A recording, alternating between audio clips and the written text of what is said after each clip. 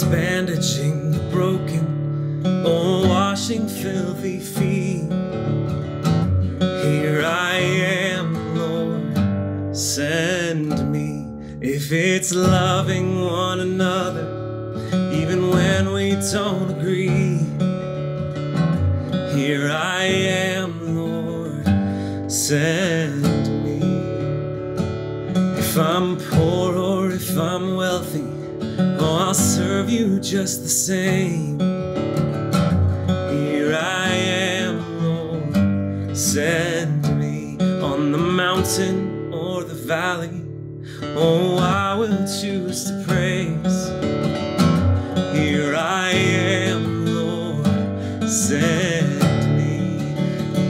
If I'm known by how I love, let my life reflect how much I love you. I love you. And before you even ask, oh, my answer will be yes. 'Cause I love you. I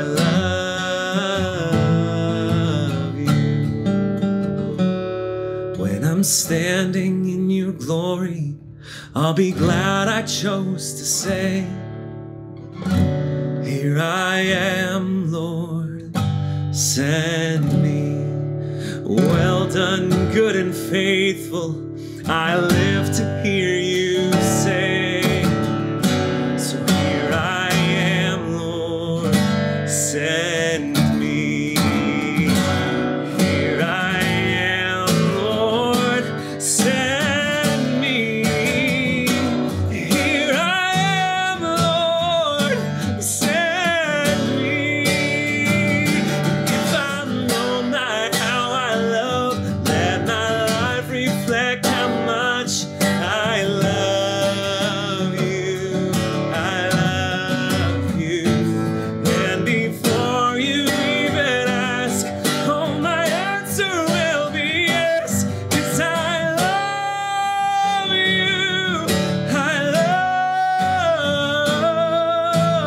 love you.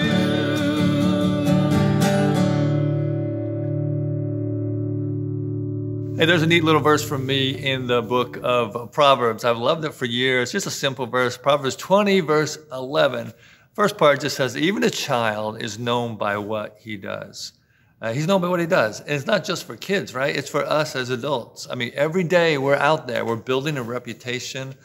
We're building our character. And we really do. As adults, we want to do things that matter. We want to do things that are important, especially as believers. We want to do things that please the heart of God and really advance the gospel and show his goodness and his greatness.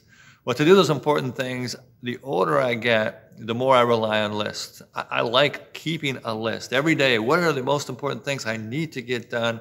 Where are people counting on me? Or where are things that I just feel like will enhance the work of my day? And I tick them off as I get them done. And then we move them to the next day, whatever doesn't get done. I don't know what works for you, but I know that our hearts really are to accomplish things in this life and to engage this world in the best ways possible. And out there, you know what it's like. I mean, sometimes it's real messy out there. And in this fallen world, I mean, we should expect that, right?